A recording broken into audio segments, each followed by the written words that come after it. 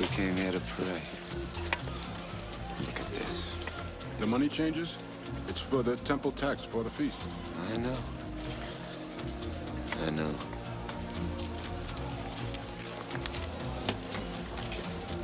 How's the exchange today? Fair.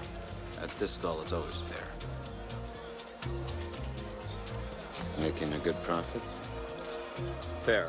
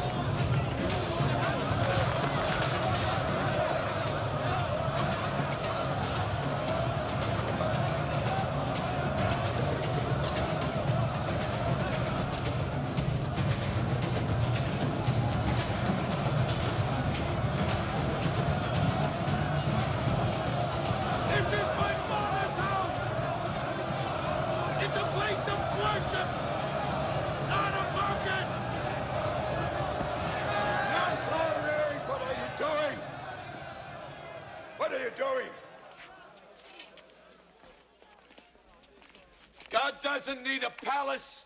He doesn't need cypress trees or dead animals. He doesn't need shekels. You expect people to pay the tax with Roman coins. They have images of false gods on them. You want pagan gods in the temple? All foreign coins have to be exchanged for shekels. That is the law. I'm throwing away the law. I have a new law and a new hope. What? Has God changed his mind about the old law? No. No, he just thinks our hearts are ready to hold more, that's all. This chaos is your new law. How can you presume? How can I presume? Because I'm the end of the old law and the beginning of the new one. Watch what you're saying. Maybe we should go. When I say I, Rabbi, I'm saying God. That's blasphemy. Didn't they tell you? I'm the saint of blasphemy. Don't make any mistakes. I didn't come here to bring peace. I came to bring a sword. Talking like that will get you killed. Me killed? Listen to me.